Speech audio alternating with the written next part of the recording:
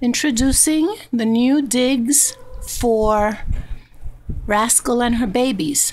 That other cage was really hard to get the litter box cleaned out, and she wasn't getting as much air as they need. So this way, the other cats can't really get around to them. See, I blocked everything off around them. And they have their cage, and it's a front loading. And it's easy for me to clean out the litter box. And you see what a good mommy she is? She is a great mom. And they are having a great time playing in there.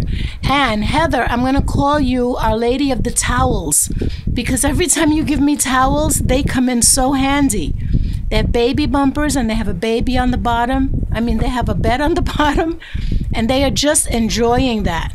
These little guys, they're going to get good homes. They better get good homes. I'm putting a mojo on anyone who does anything bad to these kittens, a really bad mojo. I'm going to give them my bursitis and my bunion pain and everything else. So they better be good to these babies. They're fabulous, and they're very playful. They love it.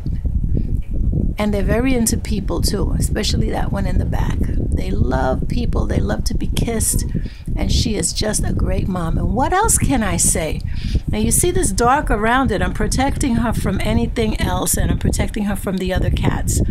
So she has her little cave in there, and she's really good. She's a pretty good cat.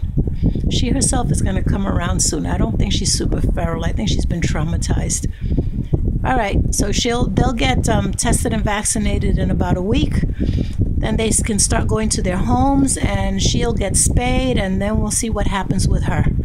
But look at these little cutie babies. Oh my God, they kill me. They're so cute. They're so precocious.